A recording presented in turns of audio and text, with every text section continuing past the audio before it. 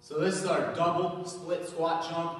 Okay, what this means is our legs are going to switch twice in terms of that. So we're going to start and end in the same landing position, starting and ending position. Okay, so we get in that good split squat stance. We're going to use our arms, throw ourselves all the way up. Our legs are going to switch back and forth each time, twice. So you're going to start and end in this beginning position.